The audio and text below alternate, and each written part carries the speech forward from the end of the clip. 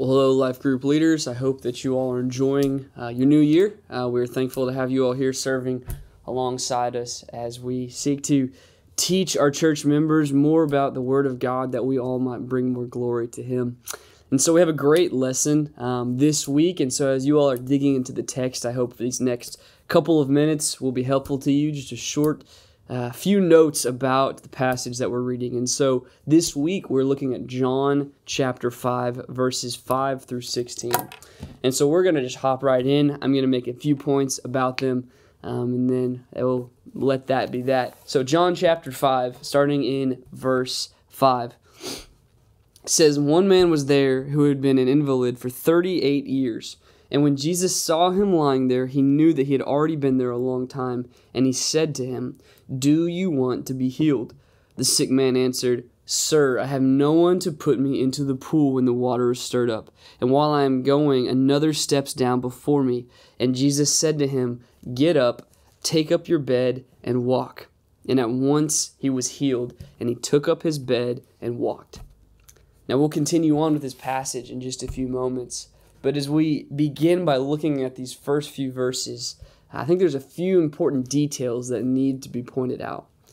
First, understanding the context of this passage is really helpful as we seek to dig into the meaning behind the text. We understand throughout the book of John, as Jesus has been performing miracles, this is kind of the third big miracle, healing miracle that Jesus has performed. And the first section of John, we see a hesitation, some reservation that the people have towards Jesus. But this passage marks a very sharp and distinct shift in the people's reactions to the works of Jesus. What's interesting is starting here, we see outright rejection, outright persecution, even plans to kill Jesus for the good works that he's performing. The reason why this is interesting is because this passage also begins by explaining that Jesus is leaving the region of Galilee and heading to Jerusalem, God's city, the capital of God's chosen people, and it is here where his rejection grows the fiercest. All throughout this text, we're seeing the hypocrisy of the people of Israel, especially the Jewish religious leaders, and this context only highlights the hypocrisy that they have. The closer he gets to the temple of God, the greater his rejection is by his people. So Jesus has made his way, this is during the time of a festival, and he enters into Jerusalem. And there, as you come through one of the northern gates to the city, there is a pool described in this text called the Pool of Bethesda. Now, there is an urban legend surrounding this pool of water.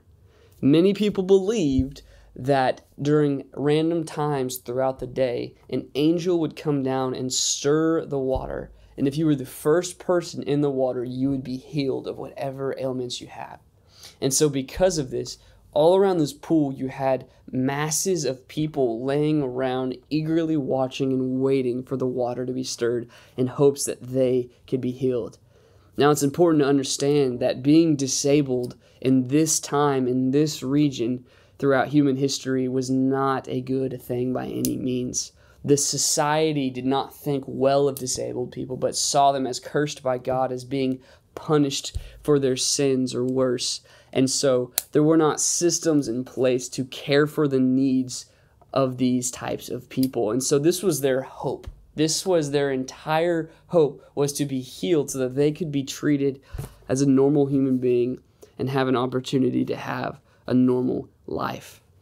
And so very intentionally we see Jesus goes to this pool as he makes his way into the city.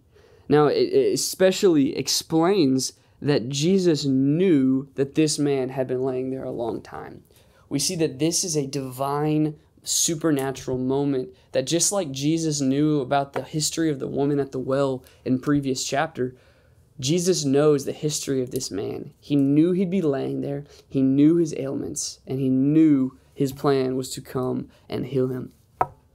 And so this story, as we so famously know, is very simple, right? Jesus tells the man, "Get up and walk," and the man gets up and walks. This is a story about Jesus revealing God's nature. There's this constant contrast throughout this text between Jesus, his character, his actions, and the Jewish leaders, the Pharisee, their character and their actions.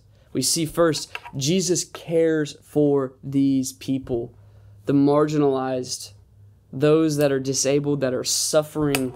He cares for them enough to show up and offer healing. Jesus is revealing his nature.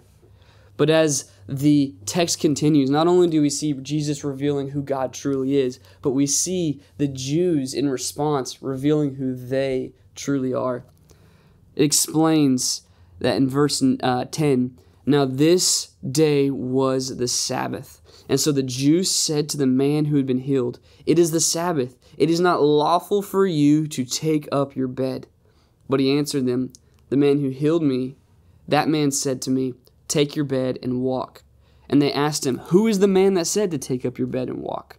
Now the man who had been healed did not know who it was, for Jesus had withdrawn, as there was a crowd in the place.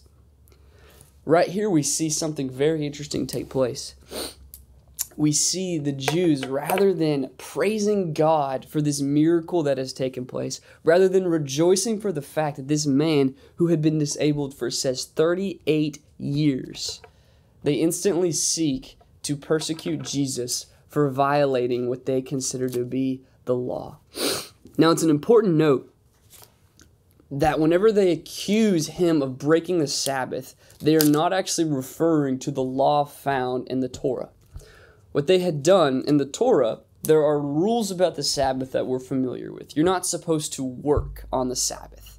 However, the Jewish leaders had created oral traditions known as the Mishnah, and this was a list of all of these rules on top of the law of Moses that people also had to keep.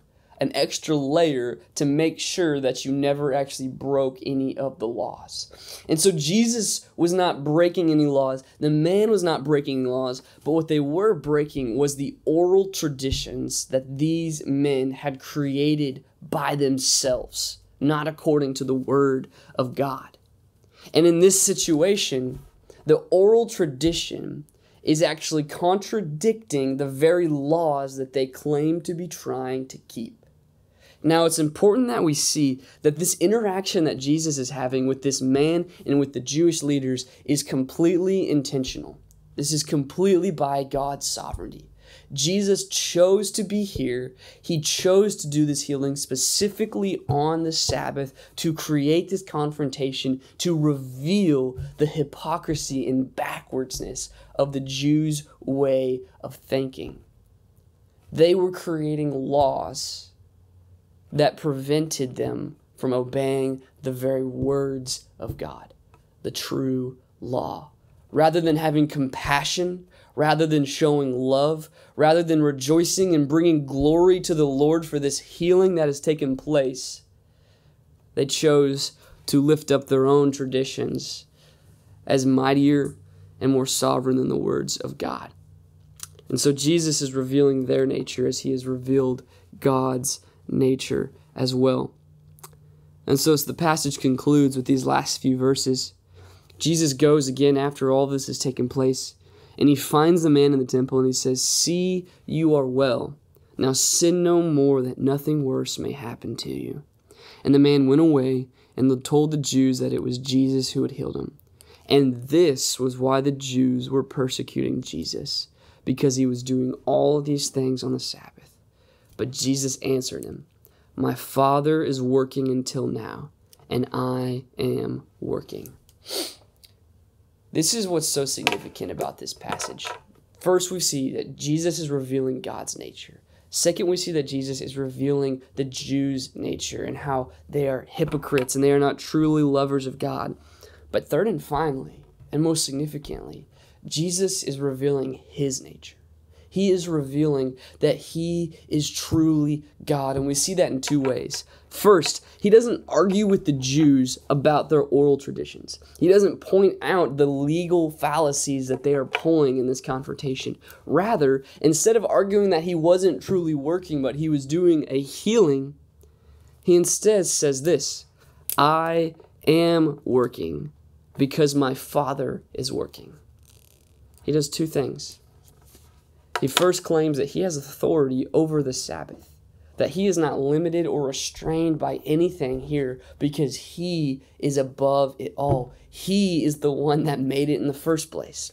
And secondly, we see he is referring to God, to Yahweh, as his Father, equating himself with God. And so you see, Jesus has created this drama, if you will, this confrontation, so that he may have the opportunity to declare and to reveal that he is Yahweh. He is the God of the Sabbath, the one who created it, the one who came up with it, and the one to whom the Sabbath rest points. And he's doing this to reveal how backwards and lost his people have become. And so I'm hoping that as you study this, as you dig into the text, you'll find lots of value both for yourself, but also for your life groups. I hope this has been of help to you guys. I'm praying for you all as you prepare this week. I hope you all have a wonderful week.